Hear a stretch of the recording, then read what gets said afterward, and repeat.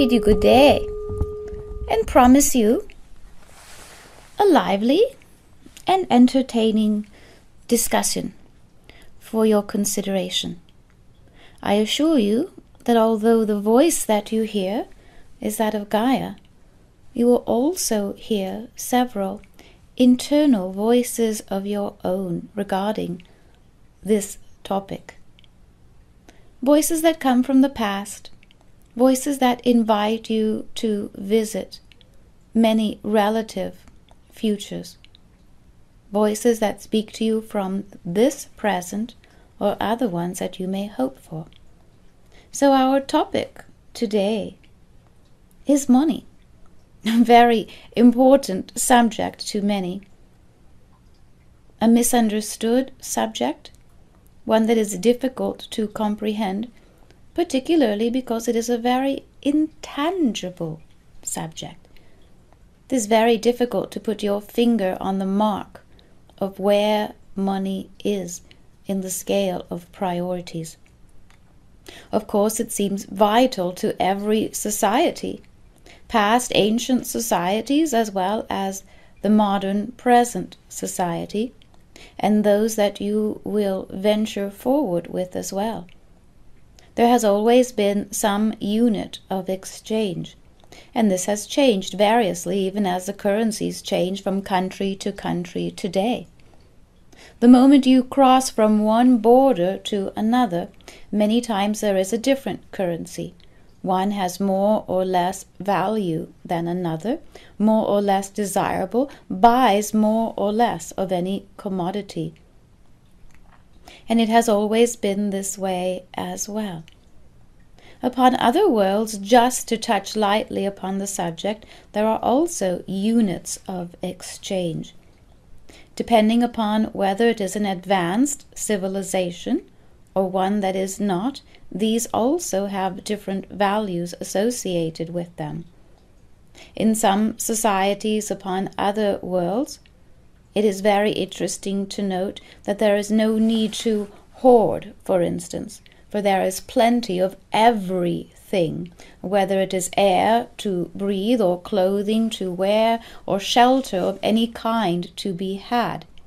And so when there is an abundance of all necessary things, there is less anxiety relative to what items will be traded or exchanged or how much value must be associated with them. Upon some worlds, some things do not perish the way they do upon the earth. This also changes the value, because perishable items like a life that is, in essence, meeting itself out day by day with some conclusion at some point, makes things also have more or less value to the person or the day. But imagine if life were truly everlasting, or, for instance, that you lived in your body for as long as you wish to live. It would be much simpler to say, I'll get to it tomorrow, whether it is to pay a bill tomorrow or to earn more or different income, or whether to begin or fund a certain project, because time itself would not be running out. And so that is the first possibility to consider relative to the subject of money upon the earth. Because time is running out upon the earth, money is also always running out or running thin. There is always some perceived deadline relative to how much you have, or how long you will be able to keep it, or who you will pass it on to when you are done with it, or whether what you have will last enough for a lifetime or more than one person or like that. So part of the difficulty with money is not even money, it is time. So one of the ways to relate to money perhaps a little bit differently is that as long as there is time, there is money. As long as there is plenty of time, there is plenty of money, or ways to advance it, forecast it, draw it to you. If you can manage to make a little bit more time in your day, you can manage to make a little bit more money for your day. If you can manage to squeeze out a little bit more pleasure out of your day, you will also have more pleasure out of the money that you have or keep or earn. So, again, what you do with your day, how you relate to your day, time, the timescape of your day will also lead to more natural thoughts regarding money, or those that at least do not lead you to consider how much lack there is. Now I wish you to notice as well that time has been accelerating, and for some time. The more that time accelerates, the less time there seems to be in a day. The less time there is in a day, the less money it seems that you have, the less time you have to spend money on, or the more quickly you must dole it out to compensate for the measure of the acceleration of time. So notice the relevance here, so that as you begin to slow, whether it is your breath or the beat of your heart or the time of your day, you will also slow how money comes and goes. So you will have it a little bit longer. If you have possession of it a little bit longer, you will be able to do more creative things with it.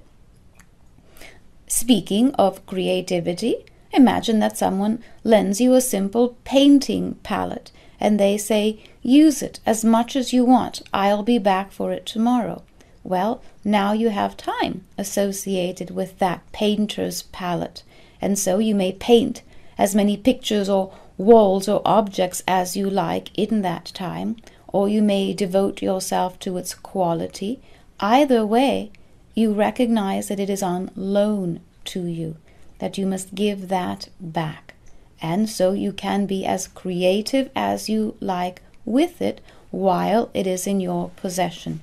And if you like, you may take that paint or palette that you have in order to make more of your own.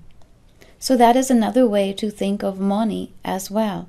It is yours as long as you have it. Then you will exchange it for something else or exchange it to someone else. And so while it is yours, you may make it as creative as you like. You may engage with it in as many different ways as you like. Now, in this series then, we will explore not only the subject of money, but the subject of abundance and lack, and even other commodities such as gold or water, or those other things considered of value upon the earth. So we will approach this subject rather broadly. Now, does money actually grow on trees, as the old expression would say?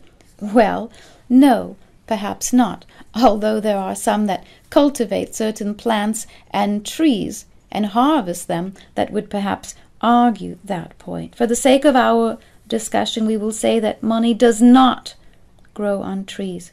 However, that being said, we must also acknowledge that abundance is at the root of all trees. It is at their roots, just underneath the roots, just underneath the surface, helping the tree above ground to grow, giving the appearance, perhaps, that a bountiful tree makes it so that money does multiply, leaves multiply. They do grow on trees because they are supported by the roots and what the roots are able to gain for themselves, to draw in and to sustain. Notice as well that roots do not always even break the surface of the ground or the land itself. They do not become visible. So it is important to know where and when and how to dig up the roots, or to nurture them, or to feed them, so that the tree, money tree, abundance tree, or what it is, will grow. If you notice that the leaves are growing, that the tree is becoming taller, broader, you will know that the roots are being well fed. And of course, you may look at your life in the same way, using this example. If you feel taller, stronger, straighter, in your life, you may assume that what is feeding the roots of your awareness, the roots of your life, that they are also being nurtured from within, so that the outer effects are visibly what you prefer them to be. Continuing with the subject then, it is important to note that money has no value of its own. After all, for the most part, most currencies today are made of some form of paper, which is printed from trees and other fibers as well, and ink. It has the value that it is assigned. It has the value that a government, a country, an institution gives to it. And that value can be exchanged, that value can be taken back, that value can become almost anything. And note as well that money is associated with wealth and worth, self-worth, self-importance.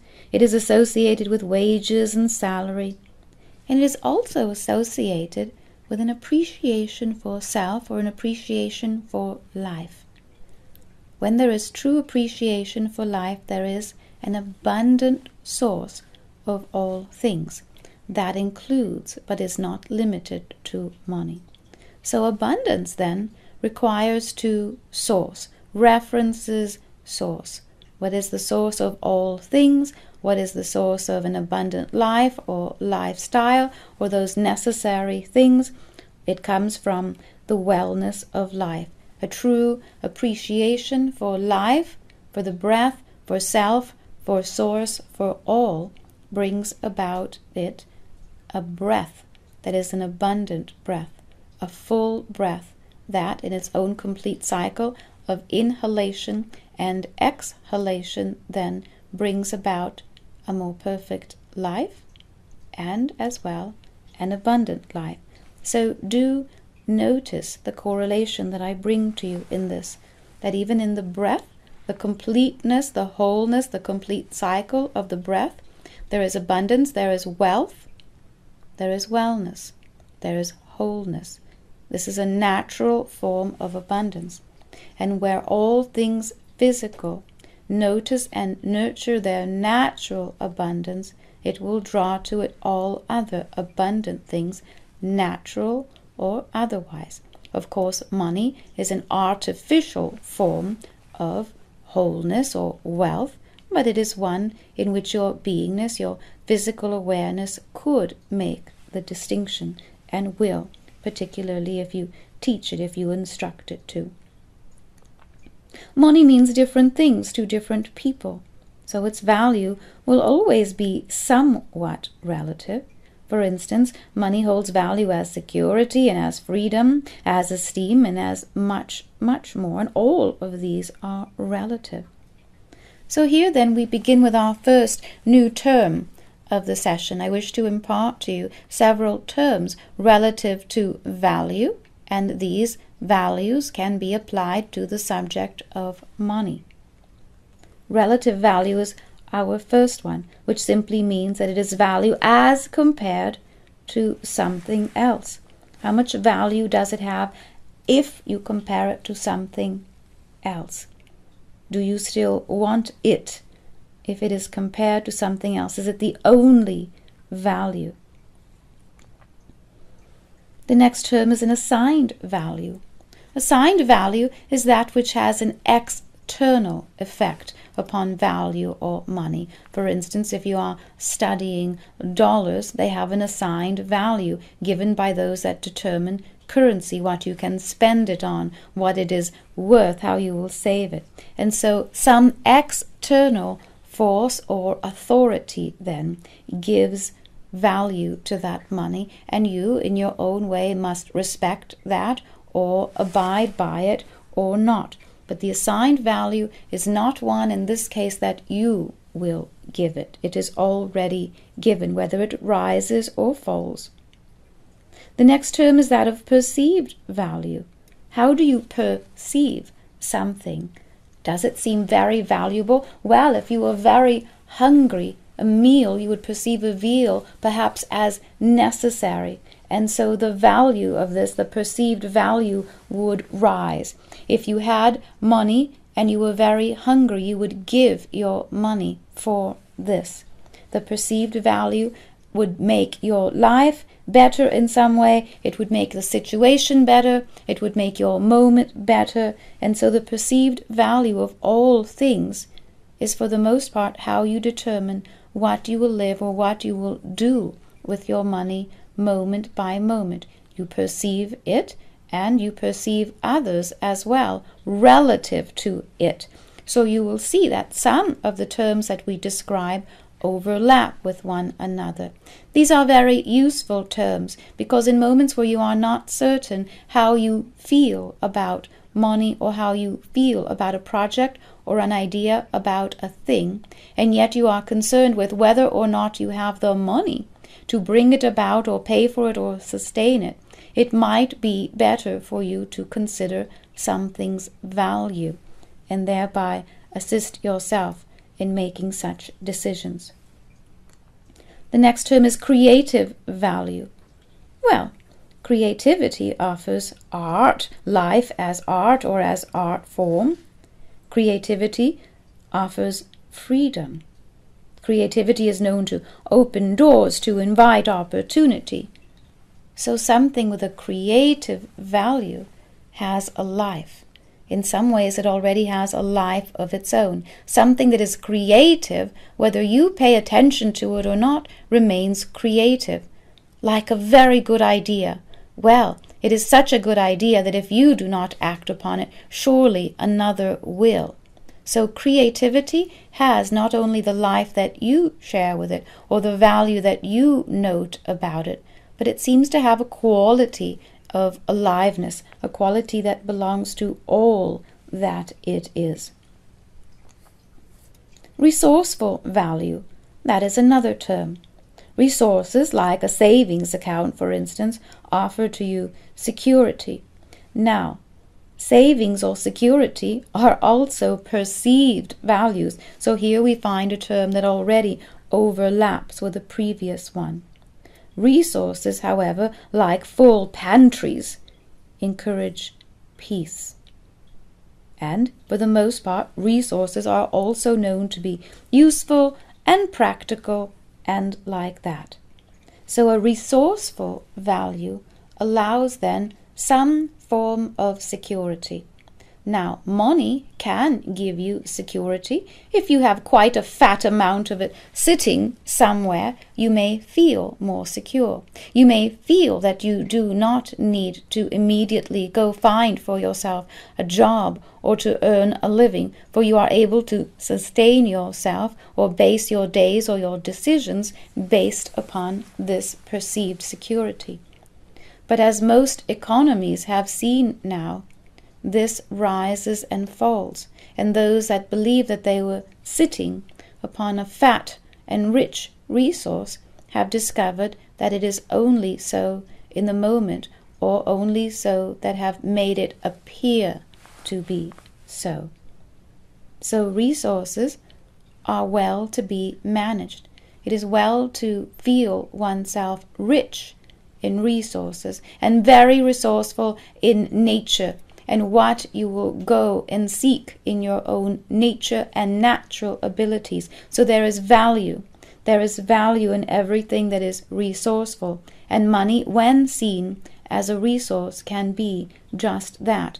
But remember, as we have already shown, that it is relative, that it has only perceptions associated with it, that you do not assign its value, and that only when it remains creative does it remain alive and have more lasting longevity in your life. Another form of value is a future value, which we could also call an investment value, for instance. An investment is something that you are waiting and willing to wait for. Something that you believe will grow if you will be patient a little bit. You are willing to stake a future moment upon it, or you are willing to sacrifice in some way the present moment in favor of a future moment that may become more rich or more creative for you. So a future value of something is a value that you give to something, or by agreement you take the assigned future value that someone will give you and stake your beliefs upon it, your reality upon it. If you will buy for yourself such a portfolio as they will say, well, 'tis only worth this much today, but if you will wait 1 year or 10, or what it will be, surely it will be worth that much. So here then, your beliefs, your opinions, your knowledge, your wisdom, all of this affect how you feel about the future. If you feel very positive about the future, you will then consider the value of a future or a future investment to be very worthwhile where you are concerned. If you do not trust the present or even the future or even tomorrow, you will not be as apt to trust in this kind of value. So the future value to some degree also is determined by how you relate to your present moment, your present fears, your present creativities, and all that is associated with it. Do you take as true your internal markers or thoughts or intuition, or instead do you look to the major economies of the world and thereby trust these external sources or resources to determine how you feel about the future? This discussion is not truly about the future, though we may touch upon it in a later segment. It is more to do with money, the value that you give it, and how you approach it, how you use it, how you spend it, so that you will feel in your own stead more frank, more comfortable in these times that have been already labeled as difficult or challenging or times of shortage. You see, this is one of the reasons why we approach this subject now. Because if you will see money as short, you will also see other resources as short supply. If you see yourself challenged by money now, and time is short and resources are short, then surely the challenges will either continue or expand. So it is Gaia's desire that you have your natural abundance of creativity, of thoughts, of wisdom, so that you will draw to you not only those things that you need, but those things that are creative, exciting, delightful. As we continue then, there are other forms of value that are certainly worth considering. The next one would be a fair value. What is the fair value that something has? Something that may be too rich for someone is not entirely attractive to another at all. What is its fair exchange? Who determines what price tag something has and whether it has the same worth to everyone or not? So a fair value has to do with an exchange. What would you be willing to exchange for that thing? Must it have equal value? Must it have a certain merit? Must it come with the good opinion or certain promises of others? All things have different values, and so only two or more can determine what is fair. So it is difficult for one person alone to determine what has fair value. But when there are two, you will either have two minds or thoughts that are opposite, opposing, or you may have two that concur and say, that is a very fair price. Why? Because I have compared it to something else, and that comparison then leads me to know or to believe that this is a fair price to pay. And so within you there is the knowing what is fair for you and what is a given fairness, and that is based upon a certain level of exchange, an exchange of value. Another form of value is called, recompense, if you like, and it is based upon the very law of recompense. Another name for this law, one that I least prefer, but it is one that is valuable for you to know, is that it is karmic. Recompense is karmic. So recompense value or karmic value. And in this case, you will determine what is an adequate or satisfactory return of something. For instance, a karma in which you have had very little to yourself in another life. And so in this life you may say, I deserve that. I have gone without for a very long time. I deserve this or that, the experience or the thing, or what it will be. You use the law of recompense to tell yourself that you are worthy of the experience or the thing, that you have drawn it to yourself purposefully. Likewise, sometimes money goes right through your fingers, as they say, like water. You could not hold on to it at all. And perhaps you will say to yourself, well, maybe I was not made to have it. Maybe that is where it had to go. Maybe in some way I owed it to another time, place, or person, and that is why it flowed through me. So the value of recompense is to find adequate or satisfactory returns for money or things that have value. Another example may be something that has been in your family for a very long time, but it did not truly belong to you, it simply came by you. And so this very law of recompense, although you hold something of great value, you may determine that it is of higher value or even necessary to someone else. Perhaps it has come from their family or their collection, or perhaps from another country where it would better sit there. All of these are examples of the same law. Another value then is, well, 3 names we will give to this one: a sentimental value, a symbolic value, or even a spiritual value. Here we assign to it all 3, making little distinction between them, but giving by example that you will determine for yourself. The value here represents in some way an attachment to the past, or hope and faith, and then, yes, the spiritual quality. So here the value must in some way be meaningful. It must have meaning and be meaningful in some way. And of course, spiritual moments have meaning. You can carry them into the next moment or into the next life. Symbols carry that same value, and sentimental things, perhaps those things that have been handed down to you, also have this value. A doll, a jewel, something that has been in your family for a very long time and is given to you for safekeeping, has a certain value to you that it may not have for another. So this kind of value must also then be meaningful. Perhaps it is something that reminds you of someone else, and so you say to yourself, you must have it or you must keep it. Regardless of how much money it could be worth if you were to sell it, you must keep it, because that is where its value is. Another form of value then is quite different, and we will call this one a credit value or an external value.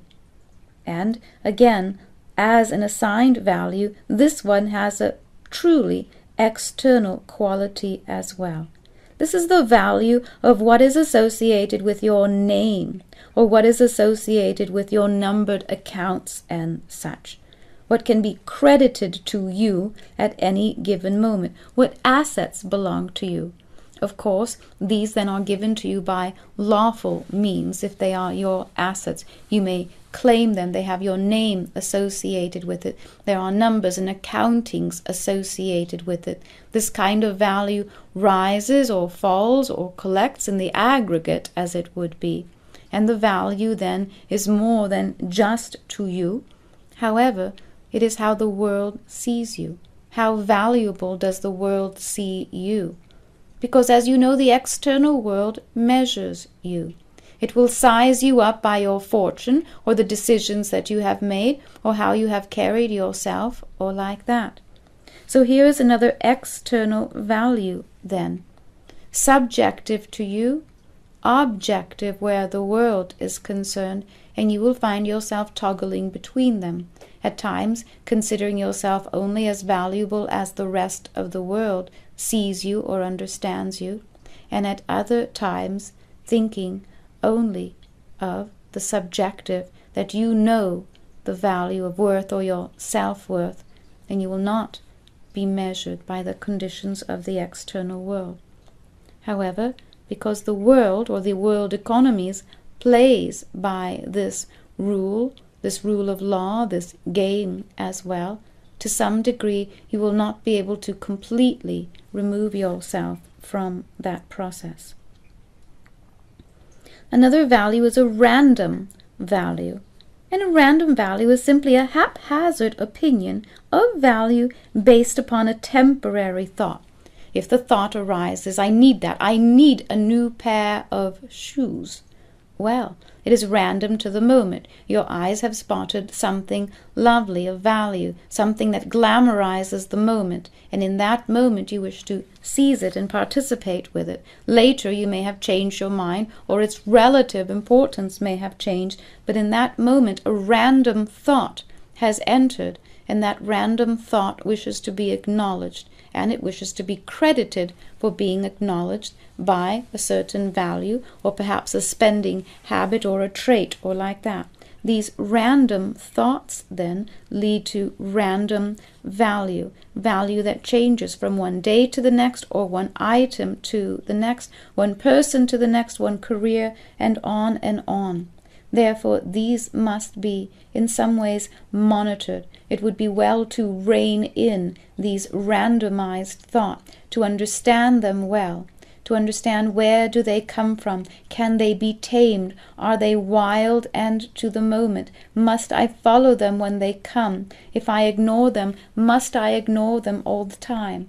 Random value thoughts are a little bit like small children that want a new toy. And of course, as you know, sometimes it is well to say yes, and at times it is the behavioral habit that must be inculcated to the child, and it must be better not to say no, but to show the relative value of something else. Very similar to that, but different enough that we will note it, is the value associated with frivolousness, so frivolous value. That is money that can be burned, as they say. Let's have a go of it. Let's have a day of it. Let's have a weekend getaway. Matters not what the monies were committed to in the past, or any logic associated with it prior to the moment. It is simply a frivolous moment. And in that moment, the money itself has no value, or is given no other thought other than the frivolous thought that says, yes, let's do it, let's get it, or what it will be.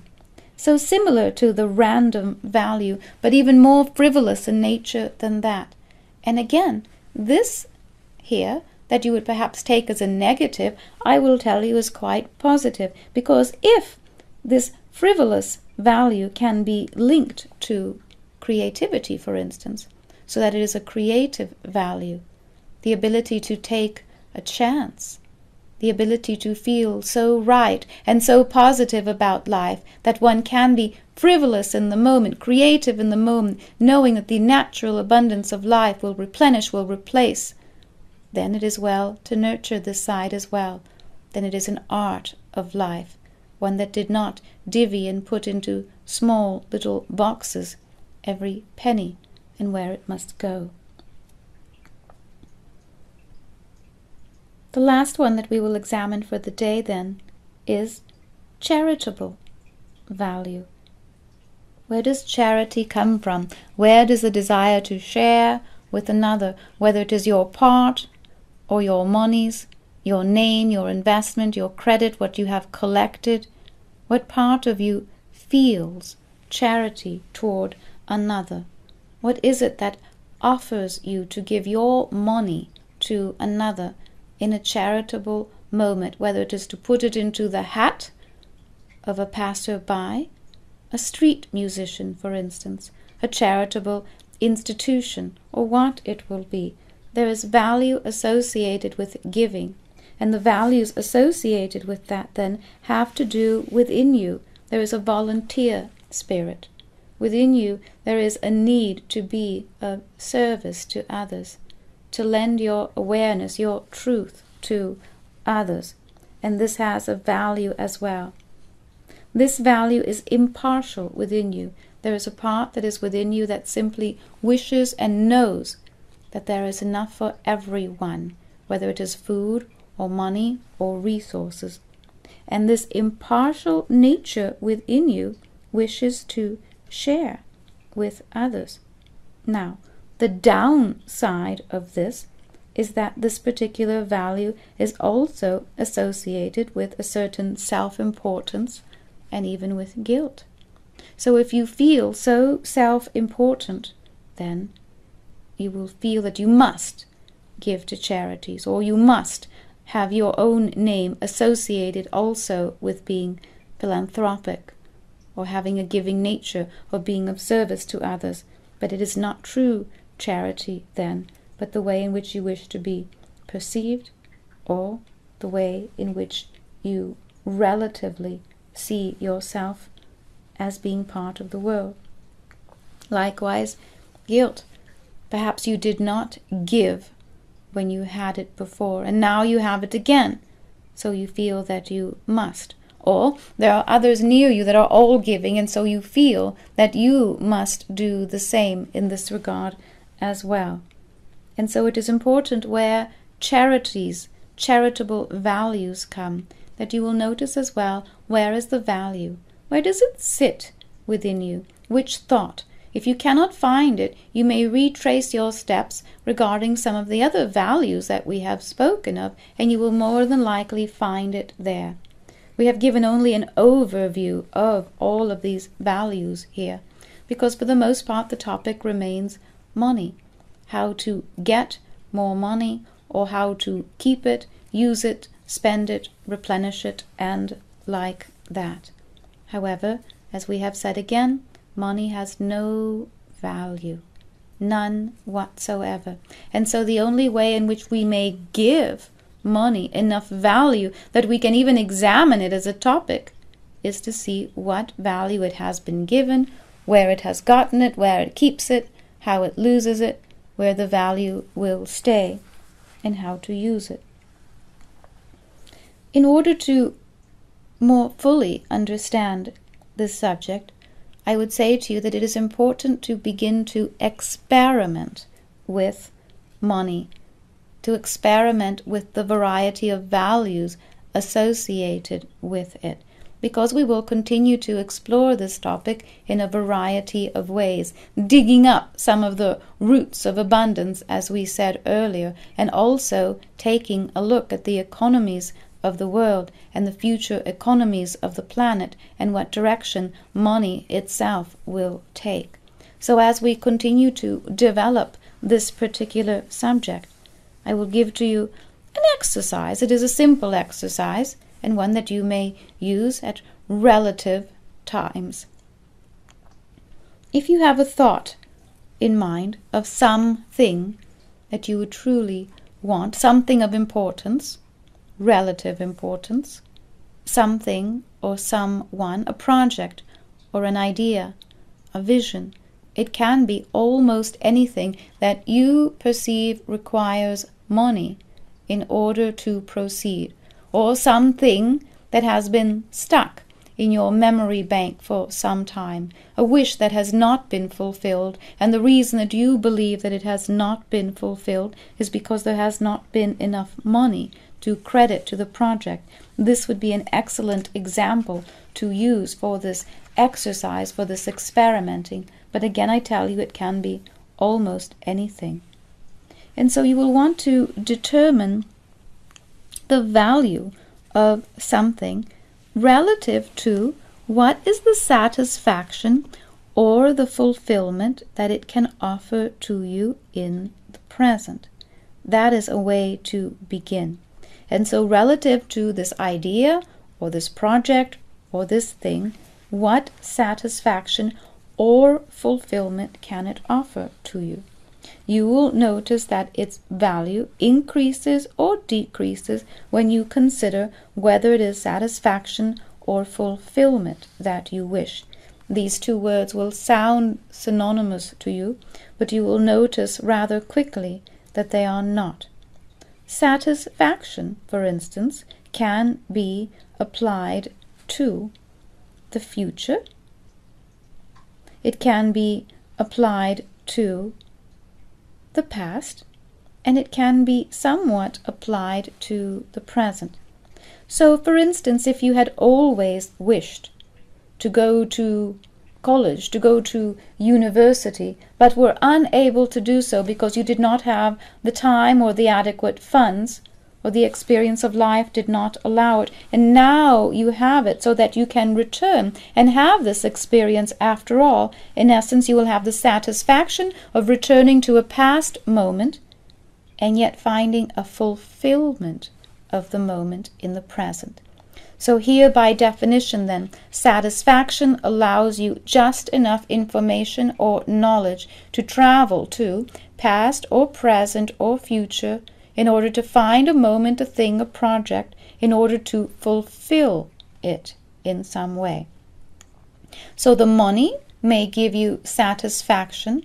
The fulfillment comes from the experience. The value is in both.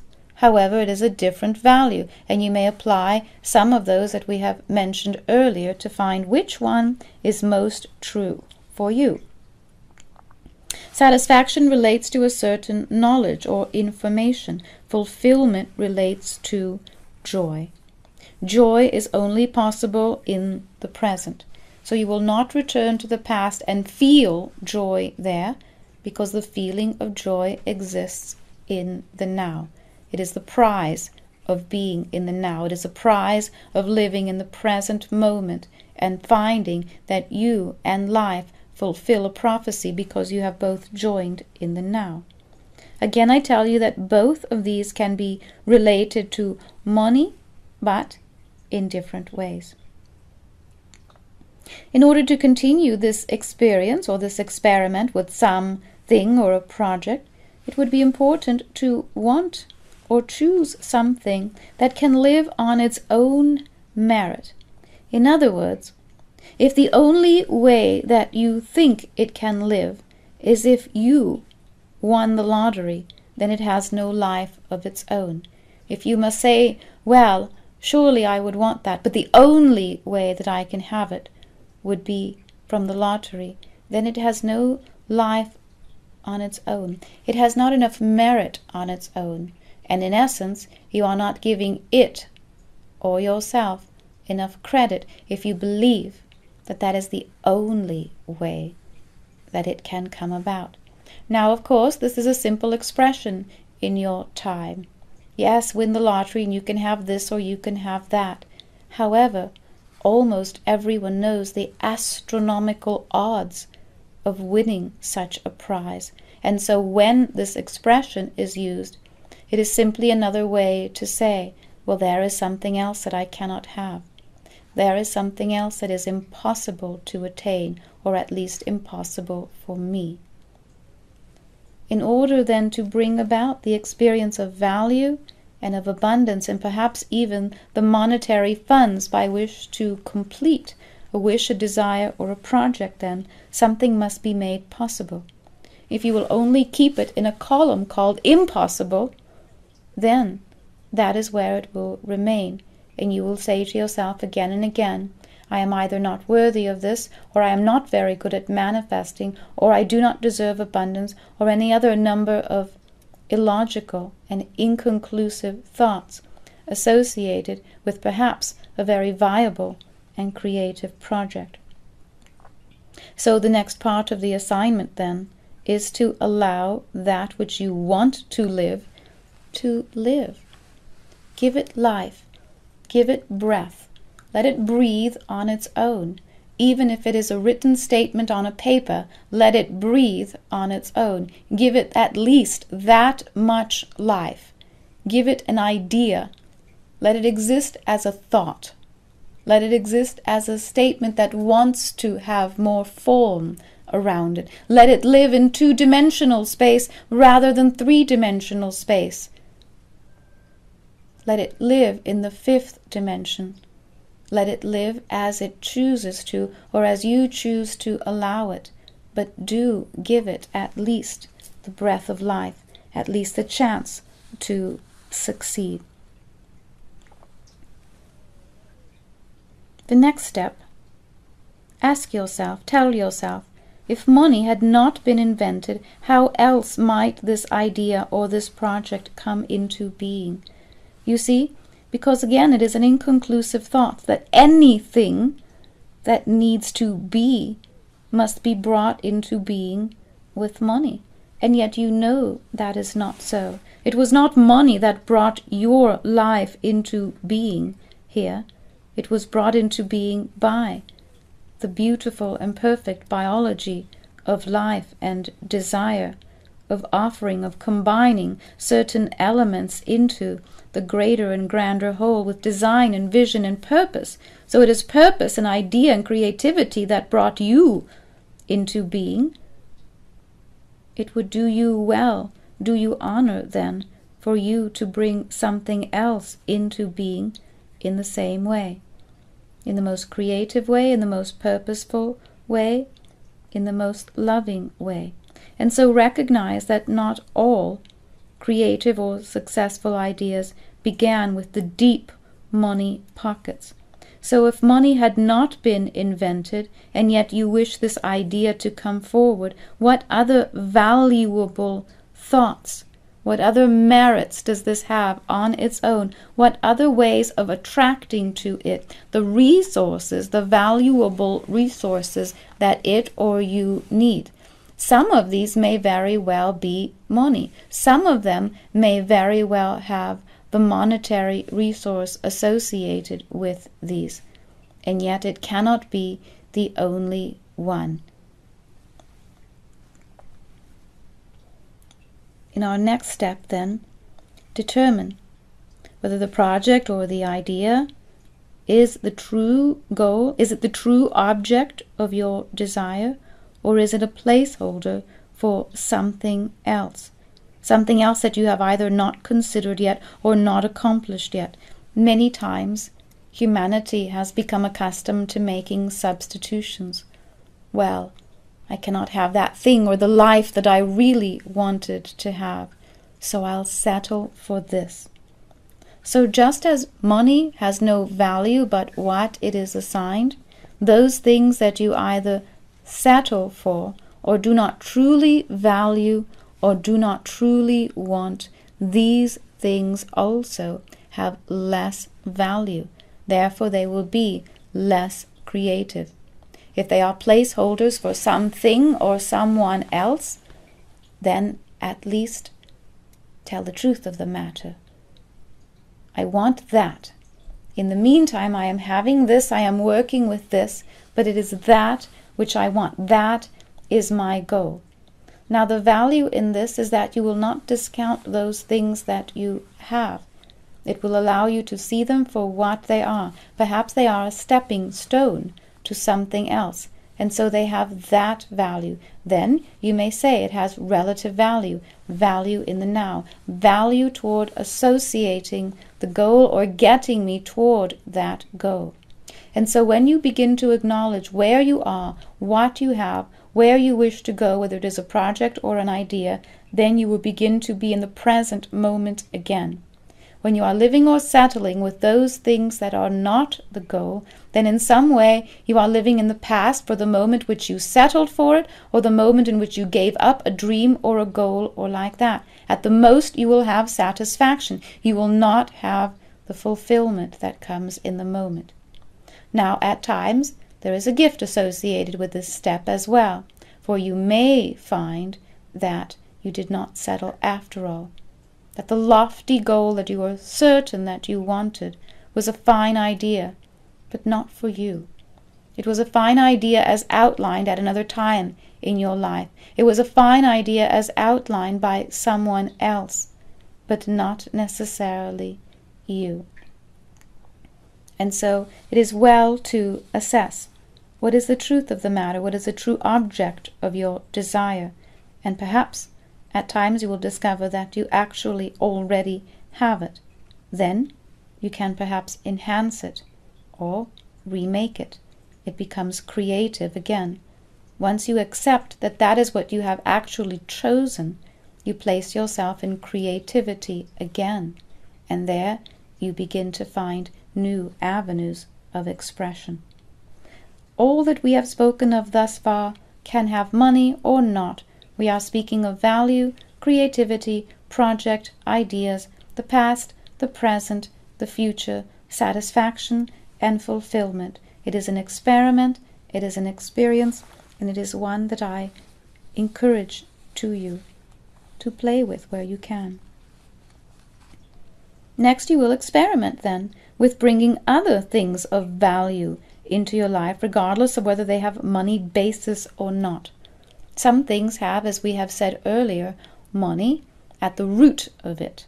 The root of it requires a little bit of starting capital, but that is not what the project is about. Or perhaps the value is somewhere along the line, and until you experiment with what other things in your life have value, you will not be able to bring the thing or the project to fruition or fulfillment. So at times this experiment will seem to take you elsewhere. It will seem to take you farther away from the thing that you are certain that you want. But that will not be the case at all. First you must determine what is in your life. At times you must align those things, not simply to give them priority or to list them in a certain way, but to see what is their relative health, to assess the wellness of an idea. You may need to plump it up a little bit with some creativity before you can take it forward, or that thing, that project that you may want may ask you to attend to a few other side notes before proceeding, because it will bring fulfillment to the greater whole. And this is the step where you will determine that as well. As you begin to determine this, then it would be important for you to observe whether it is truly money that you want, or the thoughts and things that you perceive that money can buy or bring to you. Is it truly the project or the idea that you truly want, or is it the money, enough money, more than enough money to bring that project or other projects like it forward? So here you will determine again what is the relative value of the moment or the day or the timeline. Then you will begin to say, is it that I do not have the money for the project, or do I not have the time to bring the project together because I have many other projects that I am juggling in the same moment? So now you will determine, do you simply want money to fund projects and ideas, or is there one favorite, something that is very important that you have denied yourself? Then you will determine, is it money that needs to be reprioritized or aligned or drawn in this way or another, taken from something else, given to something?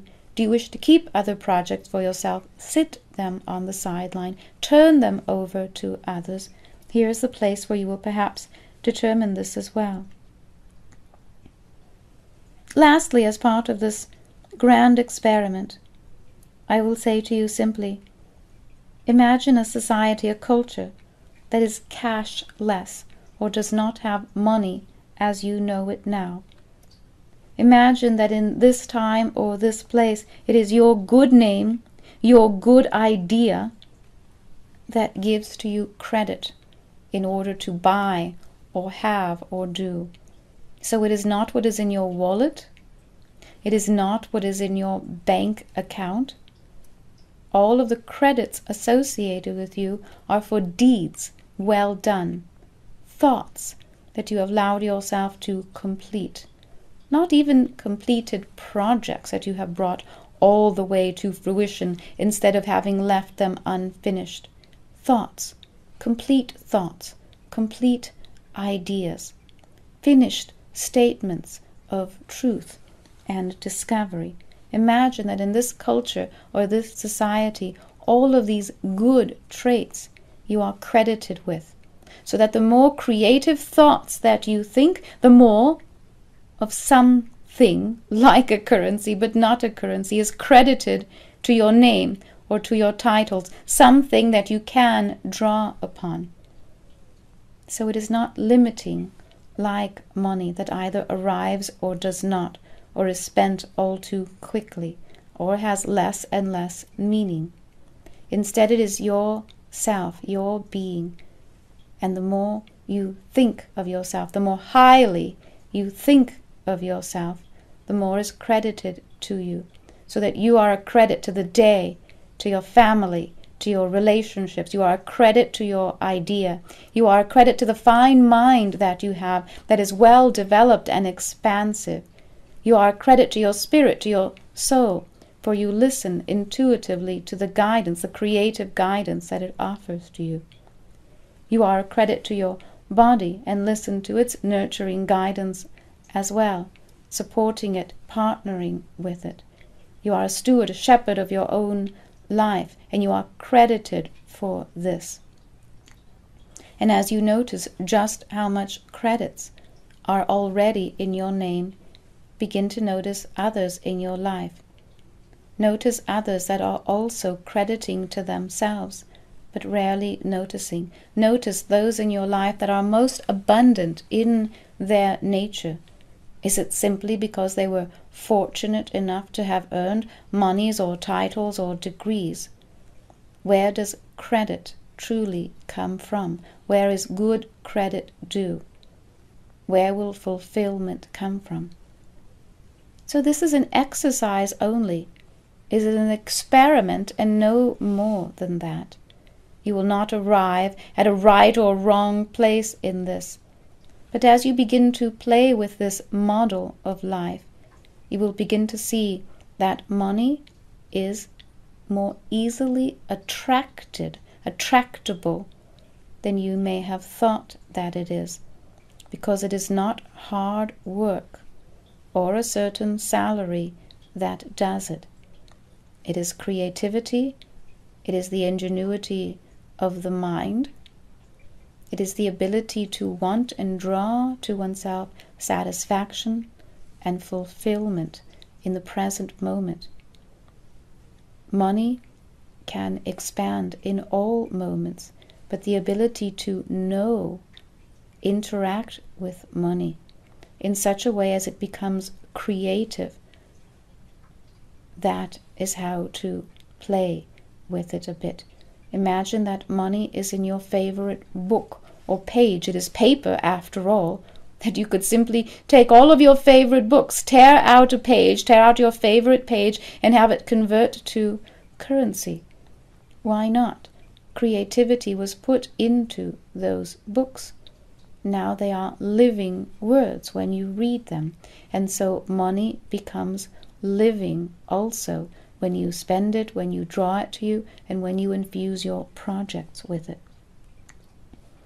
So we will pause with the subject here, but we will continue with it, for I tell you that it is a subject that would bring blessings to many if it were better understood on the planet, and because, as we will see, there are many changing faces and factors where money and abundance and richness is concerned. And so our next segment will take this deeper and further, and hopefully be of good use, of good service to you. Until the next moment brings us together, I bid you good day.